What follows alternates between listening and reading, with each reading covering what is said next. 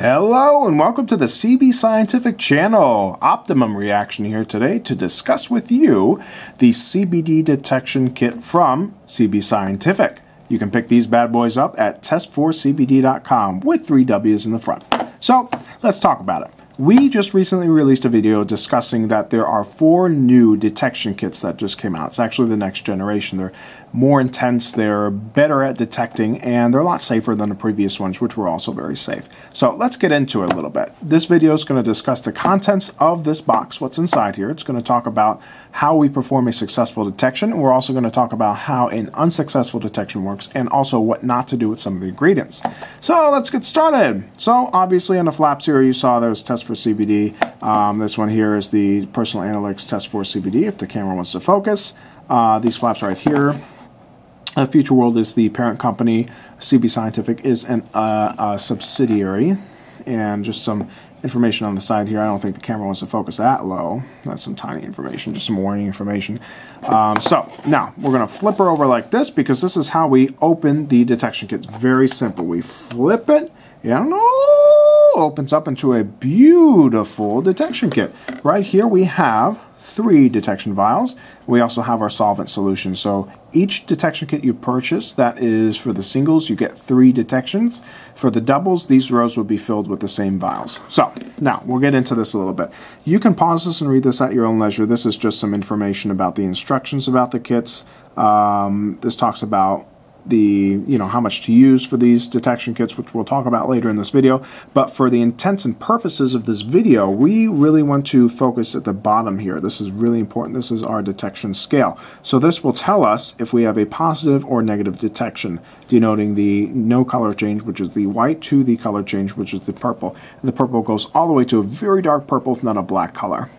And that's very difficult to see because of the color saturation right now in the video, but if I shine some more light on it, you can see a little bit better. So now we're going to get into performing one of these detections. So what we do first is we take out one of these vials and we'll put that down. Luckily I already have one of these bad boys open, so we're going to use a solvent bottle that is already open. So we'll take the vial and put it right aside. It just has some activation material inside for the solvent, and we'll take the solvent and open that up. We'll take the vial, we'll use that in a second, and we're going to put in some CBD. So this right here is a very low percentage of CBD e-juice. It's going to give us a light to moderate response on the color change scale, and that's what we're going to use today because it has basically, oh, it dripped on the table. It has no THC inside. So what we're going to do is we're going to take it, we're going to put it right inside, just a couple drops, blah, blah, blah. Some little blobs there. You need very little material.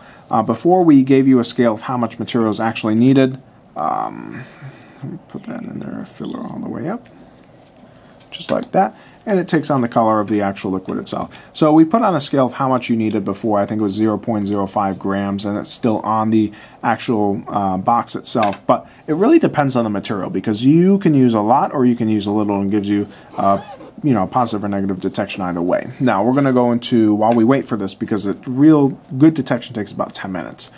So we're just going to set this aside. We're going to go into some not so successful detections. The first thing we want to talk about is an over successful detection. So this is basically a black solution.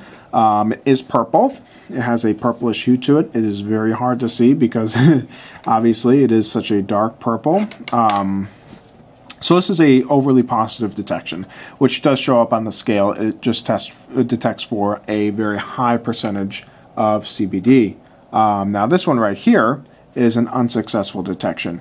This is a brownish color. It has a little purple to it, but it's really more like a brown color. This is using material that has either trapped the CBD or changed the CBD molecule. Also, if there's no CBD at all, it may turn into this color. Let's see here. We have a very light reaction. This is if you use too light of material. It still is a purplish color. It's again more of a brownish color, but it still has a little tinge of purple on it. So this is a very light amount of material used. And here is just another example of a brown detection. This one here did not detect because the material was trapped inside. The CBD was trapped inside the substance.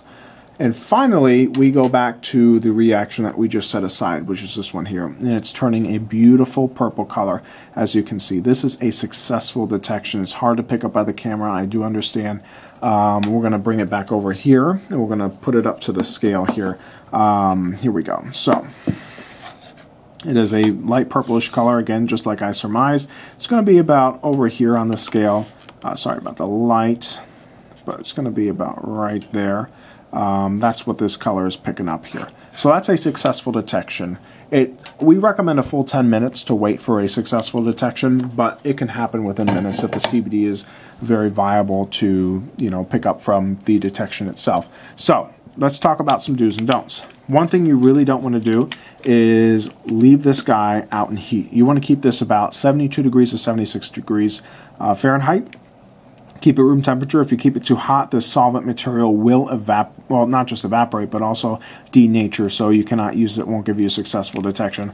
And that goes into, I just mentioned before, what I wanted to say next, which is the evaporation issue. You do not want to leave it sit just like this because it will evaporate out of the top. There is absolutely no chloroform inside this whatsoever, so it's not that kind of a detection. It is a safe detection to use. And that's basically about it. If you guys have any more questions, definitely contact us at info@test4cbd.com or info@cbscientific.com. That is the CBD detection kit in a nutshell. It's been excellent, guys. Thank you so much.